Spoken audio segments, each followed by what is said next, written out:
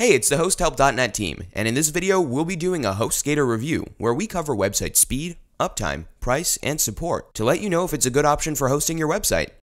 If it's your first time on our channel, I wanted to mention that unlike almost every reviewer out there, we only provide affiliate links to the hosts that we truly believe are the best option for you. The sad truth is that many YouTubers only recommend whichever host is going to pay them the most. We don't do that. So for example, if HostGator isn't a good option, we won't link to them, but instead we'll link to who we believe is the best option below. For these tests, we used an anonymous account with a HostGator managed WordPress plan for one website. When we take a look at page speed, we want to see under 3-second load times.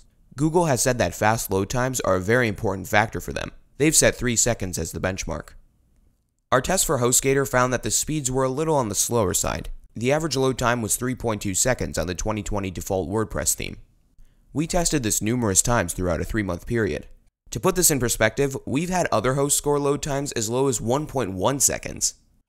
For uptime, HostGator scored 99.8%. This is good, but not amazing. For every hour your site is down, it could be potentially costing your business money. We have had some other hosts score a perfect 100% over a 3-month trial period before. In terms of price, their WordPress managed plans start at $5.95 per month for a single domain name plan, and renewals are $9.95 per month and up. For shared hosting plans, you can get a cheaper price, but the service would be slower with worse downtime, and we really can't recommend doing that by any means.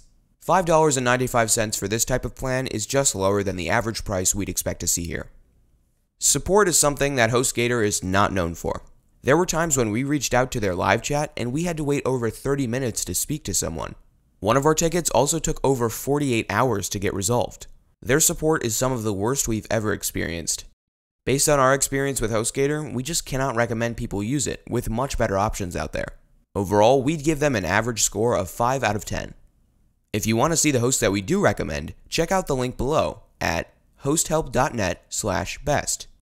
You'll get much faster speeds, better uptime, better support, and a better price for superior WordPress hosting plans with this host. In fact, it's the only budget-friendly option we recommend because we truly believe it's the best. We hope you enjoyed this video. If you'd like to see more WordPress hosting reviews, please subscribe to our channel for more videos.